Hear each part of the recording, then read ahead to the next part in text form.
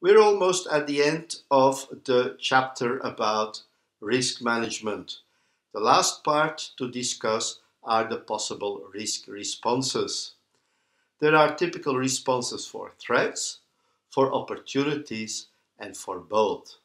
Let's have a look what they are. Responses for threats are risk avoidance, risk transfer, and risk mitigation. Avoid, we make sure that the risk cannot happen. We remove the element that can cause the risk. Risk transfer, we transfer the work related to the risk or the risky activity to an organization that is specialized in this work, or we can take an insurance that will compensate for the losses in case the risk event occurs. Risk mitigation is a method to reduce the impact. For example, when you wear seat belts in a car, the probability of occurrence is not changed, only the impact. For opportunities, what can we do with opportunities? We can exploit them, we can share them, and we can enhance them. Exploit relates to increasing the probability. We can add more people to the activity, so the probability increases that we are successful. We can share the work with somebody who's more specialized in this type of work or activity, and the results are shared. In military quarters I was working in Belgium, there was a central heating system, and there was a company that was maintaining it, and it was a share contract. The company was given a certain amount to manage, but also was given a share of the savings when they were saving fuel, when they were saving energy. They could invest in the different buildings, in the different systems, and all savings that were realized were split 50-50 between the company and the Ministry of Defense.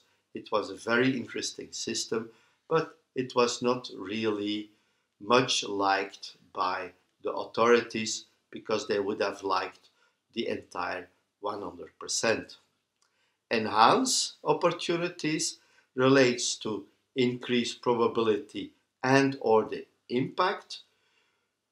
Here we focus on the causes of the opportunity and address these causes. When we know the causes of the opportunity, we can find ways to enhance the opportunity.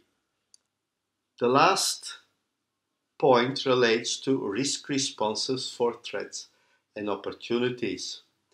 These are escalate or accept. Escalate, opportunities or threats, relates to opportunities or threats that are outside of the scope of the project and that they are not in the authority or within the authority of the project manager. Once you identify this type of opportunities or threats, you have to pass them on to the sponsor, to the program manager, to the client, to other people in the organization, so that they can take care of these opportunities and threats. When you have escalated them, you don't have to take them into account anymore. Escalate is a new response. It was added to the PMBOK 6. It's not part of the responsibility in the project of the project manager. Nevertheless, it's advised to write down that you escalated these risks in the risk register. The last response is to accept. The risk happens. Well, it happens. It doesn't happen. We just accept what can happen. We don't do anything to avoid or to enhance the risk. There is no proactive action taken. And of course, we accept the risk and also its consequences.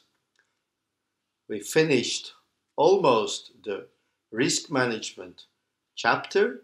We just have to recap in the next session, and then we are ready for the next section, which is about project execution, monitor, and control.